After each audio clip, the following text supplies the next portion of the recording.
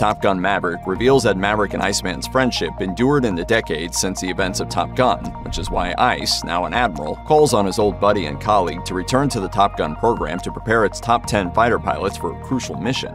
But while a reunion of Cruise and Kilmer in Top Gun Maverick seemed like a no-brainer and an easy task for Cruise and his collaborators, getting Kilmer to reprise Iceman was tricky due to the actor's real-life health battles in recent years.